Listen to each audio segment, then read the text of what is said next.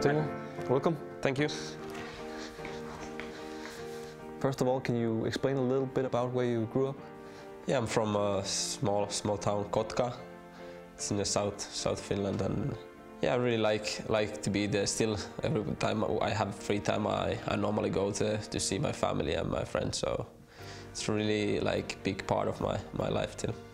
I started to play football when I was 8. I think the first time I really thought I would be like professional was 14, 15 when I got called to the junior national team.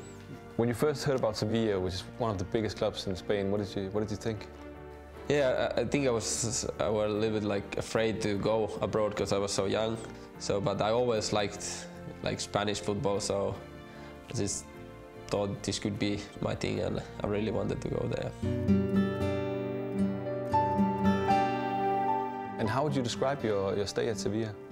After 1 year, I felt good, and suddenly I went to the second team. I scored a couple goals, and suddenly I was training with the first team with Canute, Luis Fabian, all those stars. And maybe 2 months later, I was in the bench against Real Madrid in Bernabeu, and it was like, on that age, it was just unbelievable.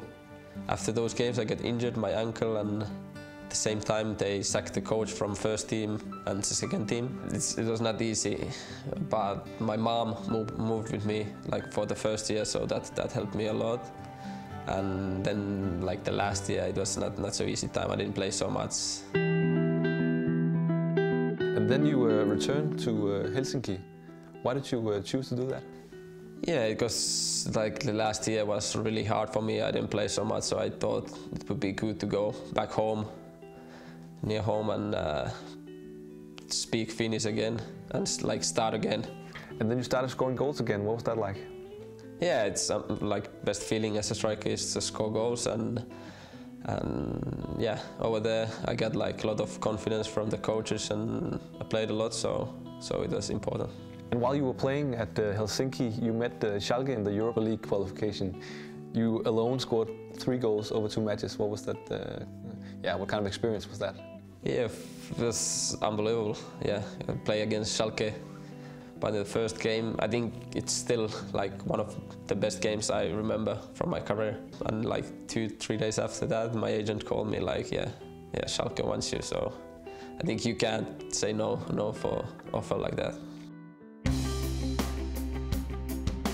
And you did have some success in Schalke. How would you describe your time there?